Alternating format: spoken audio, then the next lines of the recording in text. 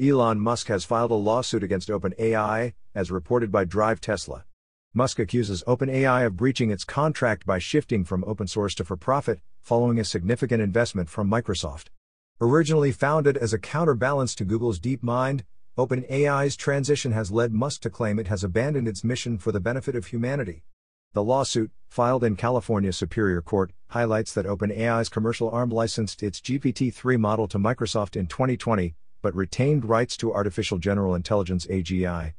Musk's concern extends to OpenAI's GPT-4, launched in March 2023, for its secretive design and superior reasoning capabilities. In a dramatic turn of events, OpenAI's board fired and then rehired CEO Sam Altman in November 2023 amid internal scandal. Musk's lawsuit criticizes OpenAI's deviation from its founding agreement and demands a jury trial, alleging it has become a closed-source de facto subsidiary of Microsoft. You are listening to Yuan News.